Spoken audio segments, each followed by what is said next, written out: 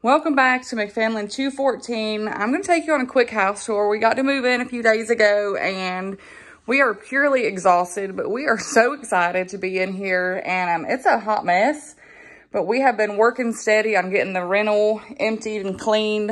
So this morning, Keith and I finished that. So now we get to focus on organizing the house.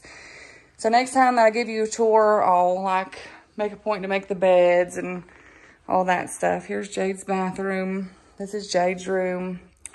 Kids' little hangout area. Adding Core's little craft table.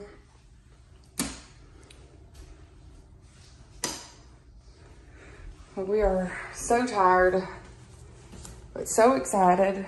It just doesn't seem real.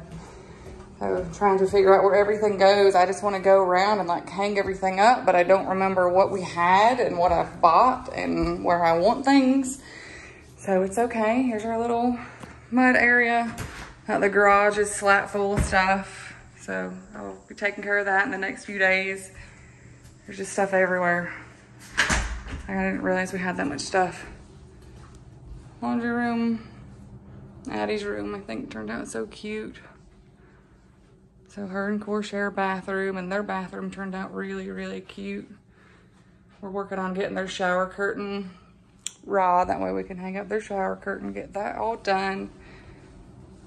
Turn this light off. Core's room. It's down here. She even made her bed this morning before school. I've got to go back to probably Hobby Lobby and get her some more stuff in here. I've got to take those toys upstairs and all.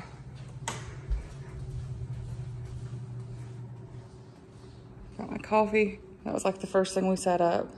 Just can't live without that. Back porch is my favorite. Super excited about that. So I got to put the laundry up. Probably throw a lot more stuff away or give it away. I just feel like we're living this crazy life right now because we have a dishwasher now, we have a microwave again, we have a refrigerator that makes water and ice. Things that we've been living without that you take for granted on a daily basis when you have it. And Elsie's bedroom. He's got his little gaming station.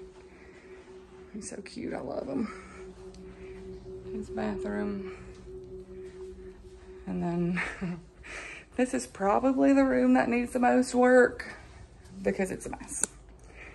So I didn't even make my bed. Our comforter got messed up somehow. I think we had it stored so long that the glue from the comforter bag got all over the comforter. So we're trying to get that out.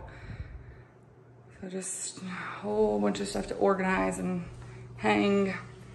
I just got to go through all this stuff.